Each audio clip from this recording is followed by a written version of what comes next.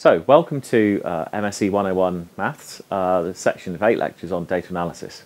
And these are going to be delivered by me and by Sam Cooper. And they're really about, we start off looking at series and curve fitting and logarithms.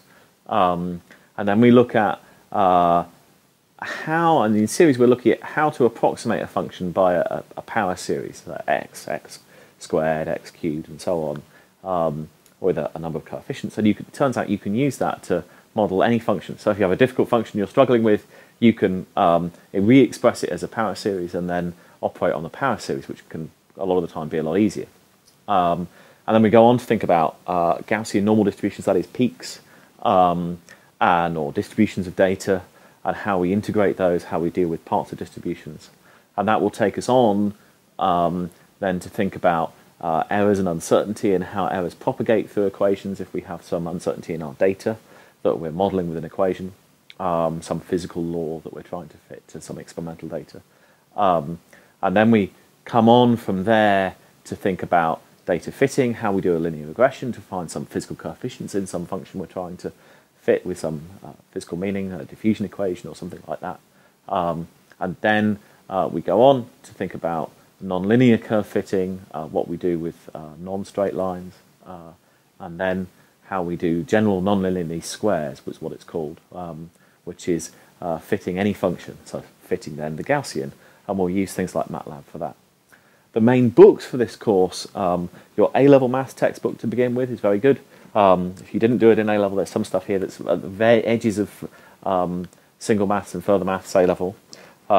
Boas is really good, Mary Boas and Stroud as your primary textbooks for maths, but they don't include the data analysis and data fitting. Squires here, practical physics, is really good. Probably every physical scientist doing experiments should read Squires, and that has lots of good stuff about error propagation and about linear regression, and in general about doing good experiments and recording data and how to go about using a lab book and so on. And it's an easy read, it's really good reading, and you should really read this. We'll touch on the edges of it a little bit. And then for the final nonlinear squares, you want this book, which is Numerical Recipes in C. The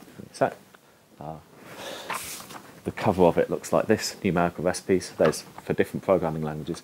And that's what things like MATLAB use. And we'll use MATLAB in the end to do our data fitting.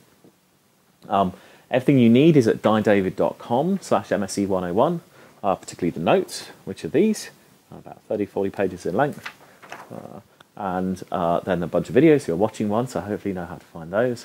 And then in the class sessions, we'll do what we did in 104 phase diagrams. We'll do some little problems in class. We'll try and cement our understanding. So what I want you to do is read the notes, possibly watch the video before the lecture, and then in the class session, what we'll do is we'll work on that material and try and figure out how to use it.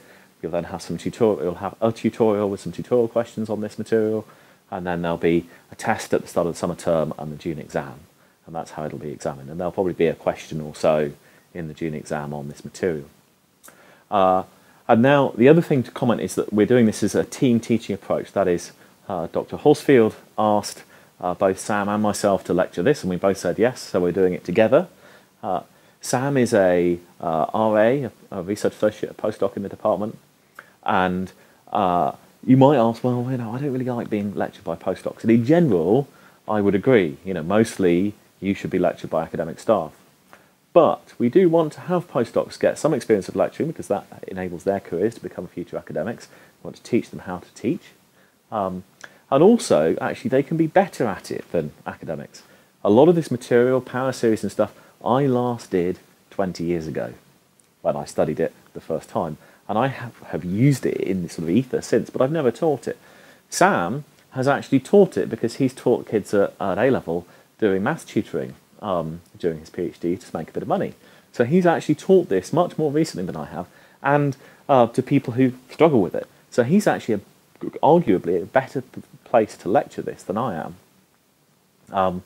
And I'm supervising, he's under my supervision to do this teaching, and we're doing it together. He's helped make the notes, he's made a lot of the videos, and we'll see how we go. And I'm doing the second half roughly, he's doing the first half of this course. So it'll be great fun. and I hope you enjoy the course.